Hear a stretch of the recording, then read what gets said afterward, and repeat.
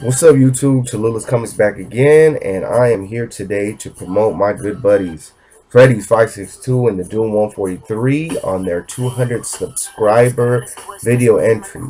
And the really cool thing is actually the Doom, I think, is already past 200. He's past 300 now, and he's got another contest going on for his 300 sub. So check that out. Freddy's my friend. I think he is fast approaching. I want to say he's at least past the 250 mark. Last time I checked, or right around there. So, I mean, good on both of those dudes. They're both really cool dudes in the community. Known Freddy's for a little while. He's always really active, really supportive on everybody's videos. Shows off a lot of great books. He shows off a lot of rare books. He's really big into slabbing, so that's cool. I respect that. Doom has a ton of content. Very knowledgeable guy. Really cool guy. And I know he's always trying to help YouTubers out, whether it be with acts of kindness or with, just kind words or support or whatever. But both really cool guys. And let me let you know that these guys are giving away some ridiculously dope ass projects. Prizes. They're giving out some really cool prizes. So, man, you guys check them out. Sub both of those guys up. I've been sub to each of them for a while now. So happy to be able to do this video. It's a little late. I'm getting sleepy, but I want to make sure I do this because if I don't do it today, I'm not gonna do it. So I gotta make sure to do this. So I'm doing this for y'all. All right. So they asked a few simple things of you. Number one, be over 18. Number one, be sub to both. So make sure you are sub to both of them. Make sure you share their video, which I'm gonna do in the description below. And then they asked two really simple questions. Number one, what is the toughest book that you've had to find in your collection? And I want to show a couple of things, and they were the toughest books for me to find for a few different reasons. The first one that I have on the list here is the King Size Hulk Special number 1, where the Hulk battles the Inhumans. And man, I really love this book. I love the art on it. I love the fact that it's a king size special. The homie Enrique from Biggie's Comics, I know he feels me on that. He loves the king size specials. And this is one of those pivotal king size specials. This book is going for quite a bit of money when you look for it. And to be honest, the price point is difficult. It's tough for me to be able to justify to spend so much money on a book. The one that I have is not the best copy. I got it in Mylar right now, so it looks real pretty. But it's got some creases. I think it's got a no, I don't think it has a spine split. It has a small little crease that's kind of breaking there. But you know what? For this copy that I have here and the price that I paid for it, I'm really happy. It just took me such a long time to find a copy that I was comfortable with purchasing and spending the amount that I did on. I want to say I spent about 40 bucks on this book or so, and I was comfortable spending that much for this particular copy. Like I said, it's not anywhere near it's not a near mint. It's not like perfect or flawless by any means, but it's not. There's no tears, there's no rips, there's no pieces missing. So it's a book that I've been wanting for quite a while. It's an iconic book. The Hulk being my second favorite character, it's a book I've been looking for a long time, so glad to finally have this one in my collection. Another one, I shout Biggie's out again, and actually, let me tell you a little bit of backstory on this. One of my favorite characters ever since I was little, and I'm talking like first grade, so it was probably not okay for this dude to be one of my favorite characters, but it was the main man, Lobo. And Lobo, if you guys know Lobo, which hope you do, he's a pretty violent dude. There's a lot of gore, there's a lot of stuff going on in his books that isn't really kid friendly, but for whatever reason, my comic book shop, they would let me buy the books. So I used to really read all of his books when I was little, and so I had a really soft spot in my heart for him. As I grew up and got older, I knew that Omega Man number 3 was his first appearance, and when I first got on to YouTube and started talking to a couple of folks, they used to talk about, oh, everybody should get their birthday book. Do you know what your birthday book is? It's basically the book that was printed on your birthday, right? And come to find out, I didn't have this book yet, and my birthday is June 13th. June 13th, 1983. This book was printed June 1983, so I was like, man, that's dope. I gotta get this. Like, it's one of my favorite characters from the time that I was little, and it's my birthday book. So it took me quite a while to hunt it down. And again, it's not because it's a particularly rare book or difficult book to find, but there's been a lot of talk about, you know, him possibly showing up in a movie lately and this and that. So the price was just more than I wanted to pay, than I was willing to pay. Everybody wanted 75, 80, 100 bucks for it. I finally found this copy, which is actually a really, really, really nice copy. I mean, it's got really sharp corners, no spine ticks, no color breaks. I'd say it's got one little thing here. I think easy 9.6. I don't see why it would be any lower than that, and I got it for about 40 or 50 bucks. But I couldn't help myself because I got a really nice copy, and this I found this one a little bit later. I think I might have been going crazy. I probably shouldn't have got it, but this is a 9.4 CGC graded, same book. And the reason I ended up picking this one up was because I got it for a really good price. So I had to do it. So now I got a copy to read if I want. I got a copy that's slabbed and preserved, and I'll touch a little bit more on that for your second question, because I know your second question is slab versus unslabbed. So those are the two books that, you know, reasons being for price point versus condition of the book. They were hard for me to find. I know they're not like really difficult or really hard to find like that Sonic book that you were showing, but they were tough for me. And actually, and I just want to show one more set of books as far as tough to find. These were tough for me to find at the time. They're lesser known books, but they're really important to me. They're really cool books. They're published by Abysmal Comics. The cover, the artist and the author are one and the same. His name is Rody Montijo, and he's from my hometown in Stockton, California. And the whole reason I found out about these books, it had to be 2001, 2002, when I just graduated high school. I'm driving around the city, and I see this huge van, and it's got all this really cool artwork. And it looks like comic book style artwork, but it's on this van, and it says Pablo's Inferno. And it has a website, pablosinferno.com. I just checked it up before I did the video, and it's not up anymore. But it's at pablosinferno.com. And so I look it up, and it's like, oh, local comic book artist Rody Montijo came out with this comic book, and I was like, oh wow, that's really cool. And here's number one. Let me show the covers and stop talking. So here's number one. Really cool storyline. Basically, it's about this kid, Pablo, who goes out. His mom lo manda a traer el mandado. For those of you that don't know, that means she sent him to go get, to go pick up some things, to run some errands. Here's number two. And Rody, when I finally actually met him, he signed them all for me. And on this one, let me show real quick. He did a little sketch of the skull. You see that right there? He did a little sketch of the skull. That was really cool. She sends him to, so the mom sends him out to go get the run some errands. As soon as he steps foot out the door, he steps foot in the street without looking, and he gets plowed by a van, and he dies on the spot. Poor kid. And he gets sent to hell, but it's not regular hell. It's like Mexican Aztec hell. And he goes basically through the 7 circles of hell. It's kind of a parody on, if you guys have ever read the book Dante's Inferno. Here's issue 4, which he also signed for me. And it's kind of like that. He goes through these different levels of the Aztec hell, and he meets some gods, and he meets some famous luchadors, wrestlers. Here's book number 5. And he has a lot of answers. At first, he doesn't even know he's dead. There's spirits that are chasing him because they sense that he's good and they're evil. And it's a really fun read. It's a really cool read. If you guys have never heard of that, check it out. It's Pablo's Inferno. And it was difficult for me to find at the time because I was fresh out of high school. It was about 2001. I'm finally making my own money. I want to buy my own my own comic books. And we didn't have a whole lot of comic shops in my hometown. There was 2.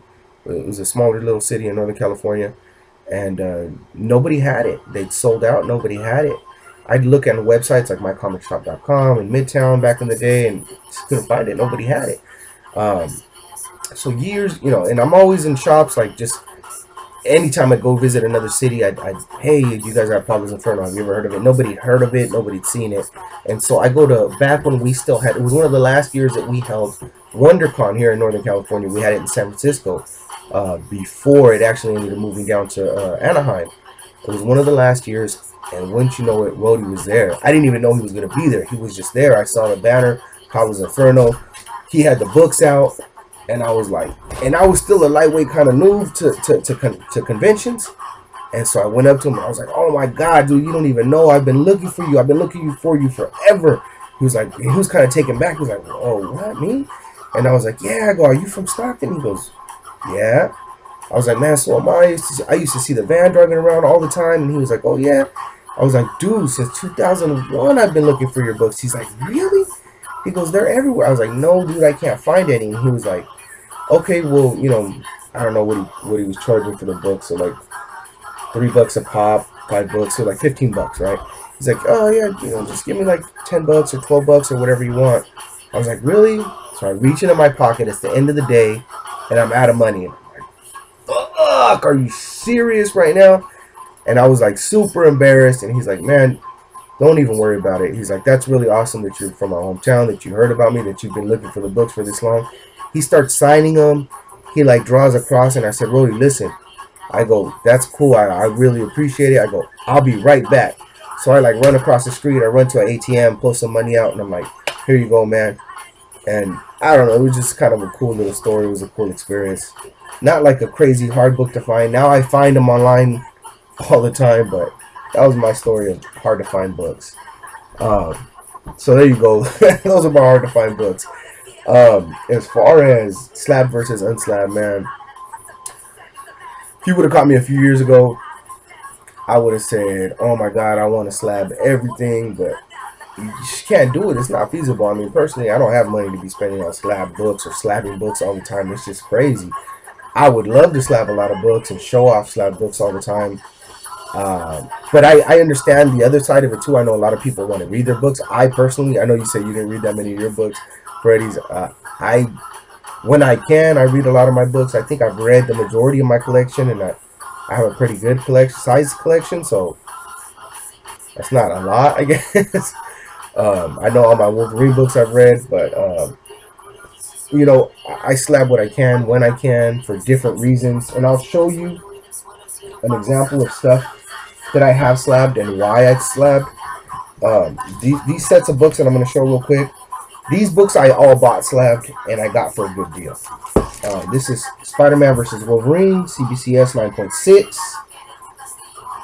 So that's, I mean, this batch that I'm going to show right here, all slab books that I bought slabbed and got for good prices. Actually, in this next one, I didn't buy. My wife bought for me, and this is awesome. She actually bought it.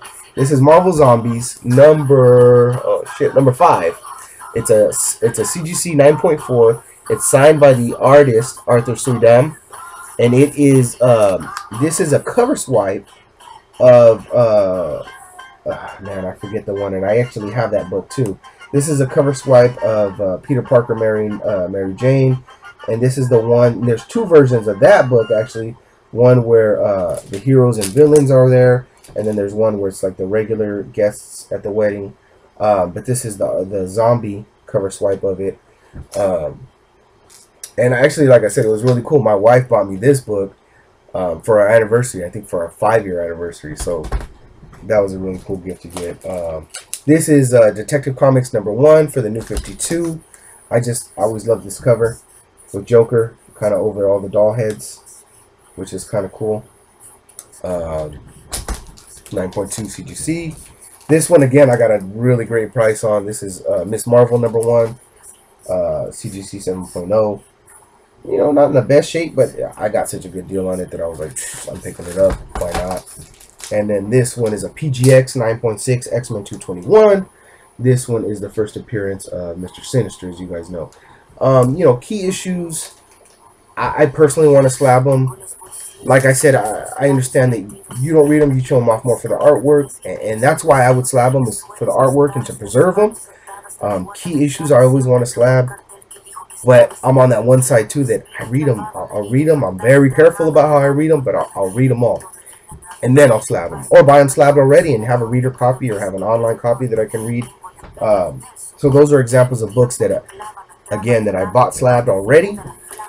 Here's a couple of books that I bought raw, and because I actually got to meet the artists, I got them slabbed. This is a CBCS 9.8. This is Batman and Wonder Woman, number 30, and it's signed by the artist Mick Gray. And I just really love the art. I love the cover. I love the fact that I got to meet Mick Gray in person and send this book in to get slabbed. It's more of a memory for me, you know. I get to remember that I did that I met him, and he was a freaking cool guy, you know. Batman and Robin number 33. I really like this because this is a CBCS 9.2, again signed by Mick Gray. I like this one because Batman's being held back by the entire Justice League. Like the three biggest heavy hitters, Shazam, Aquaman, and Wonder Woman, are trying to tie him back and hold him back, and it seems like they can't do it. So, I mean, that's dope. Mick signed it at the bottom there. I sent these other two books in with that same order. These are also going to be CBCS 9.6, just because I like them. I mean, that's not really the only reason why. I freaking like them. Wolverine number 145. Got the foil claws on it right there. And he looks ferocious. He looks mean. It's dope. I love the cover. I love the art. This is one of those ones that I just like the cover, so I got it slapped. Simple as that. And here's one more example of that. Amazing Spider-Man of the most recent volume, number 15. This is the first appearance of Mary Jane and the Iron Spider suit, and it's at a 9.8. It was in my collection. I bought it raw. I got to read it, and I sent it off with that same order that I sent the Mick Gray stuff in with to get slabbed and graded by CBCS. You know what? Another reason why I decided to slab these books is I actually got to learn a lot about the process for grading. Before that, I hadn't really bought a whole lot of slab books, but looking at the books afterwards, now I see why they grade things the way they do. I'm a better judge of books. I mean, it was a really good learning experience for me, because I feel like I can judge a book a whole lot better now and not be worried like, hey, am I overpaying for this book? Am I underpaying for this book? Is the person who's selling me this book, do they have it accurately graded? It was a really good learning process for me. I liked doing that. And finally, the reason that I would slab something is if you have what, to me, I guess, it's not a super major key, but like maybe a major first appearance, and it's signed by, you know, somebody who's great. I mean, I've showed these books before. I don't mean to keep showing them, but I like showing them, so I'm not gonna lie, I like showing them. This is X-Men number 14, the first appearance of the Sentinel, CGC 6.5, and it's signed by Stan Lee. All of the books that I have signed, signature series guys, for the most part, actually, you know what? I think every single, except for that Zombies, Marvel Zombies one, I think I've had them all personally signed. I got to meet the artist and get it signed myself. Here is Tales to Astonish, number 59, which is the first appearance of the Hulk since his original debut. So he appeared in Incredible Hulk number 1, was his first appearance, obviously. But that series only ran issues 1 through 6. And then he kind of fell off the map for a little while. But then he makes his next appearance in this issue here, where he fights Giant Man. So this is another Stan Lee story. Got Stan to sign it, on this side here. And that first book that I showed, that X-Men one, that's going to go to my youngest daughter someday. This one here is going to go to my son, because Hulk is one of his favorite characters. And my oldest daughter is going to get her hands on this one. Amazing Spider-Man number 50, 7.0. Again, signed by the man right there. So I don't want to show those. I mean, I've showed those books a few times now, but I like showing them. So those are my favorites in my collection. Yeah, man, that's what I got. So those are the hardest books that were the hardest for me to find. That's why I choose to slab. There are certain things. That's why I choose to buy certain things already slabbed. And I think I answered all your guys' questions. Sorry, this video ran kind of long. Yeah, that's it. Let me know if I need to figure anything else out for you guys. Congratulations to both of you. Both of you guys are really cool dudes. If you guys aren't sub to them, just hurry up and sub them. I don't know what you guys are waiting for. I'm going to go ahead and put links to their channels in the description below. And it's really late. I'm falling asleep. I'll check you guys out real soon. Cholula's Comics. I'm out. Until the next time I see you guys, keep stacking hella comics.